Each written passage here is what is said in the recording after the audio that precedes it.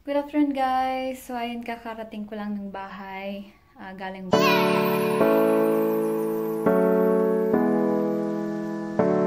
Good afternoon guys! So ayun, kakarating ko lang ng bahay.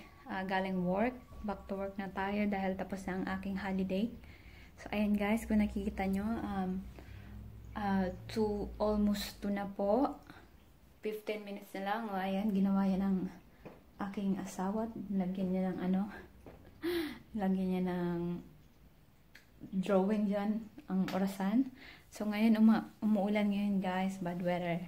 Pero good naman para sa plants kasi sobrang dry na ng mga plants dito.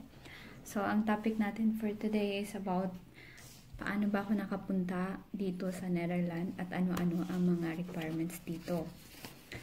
Ano-ano ang mga requirements para makapunta ka dito. Hi guys! So, gusto ko lang i-share sa inyo yung aking experience dito.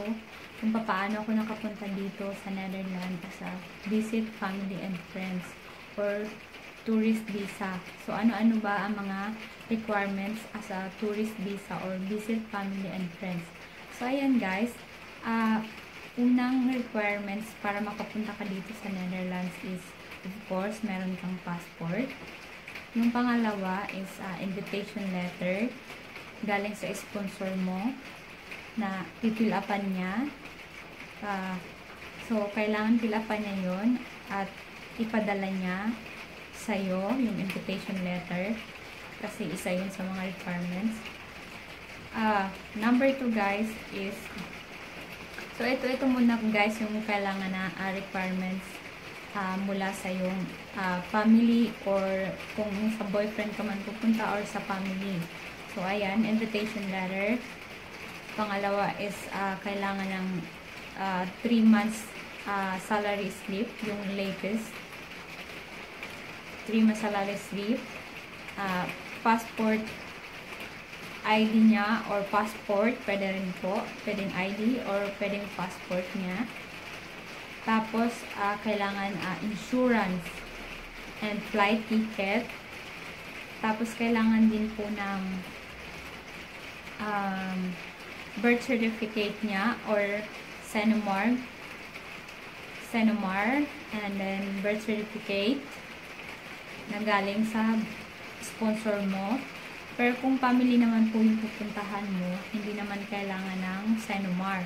Yung birth certificate lang ang kailangan para sa family. Pero pag sa boyfriend ka pupunta is kailangan mo ng cenomar at saka birth certificate niya. So, kailangan din po na may sapat na income ang iyong sponsor para masuportahan ka niya sa pag-stay mo rito sa Netherlands ng 3 months or not more than 90 days. So, ayan. So, ayan guys, yung link ng BFS Global, ilalagay ko na lang po sa baba para sa mga extra katanungan dahil ito lamang po ay share ko as my experience sa pag-apply ng tourist or visit visa in the Netherlands. So, ayan guys, may pahabol po ako. Dapat kailangan yung sponsor nyo po ay may sapat na income para makuha kayo.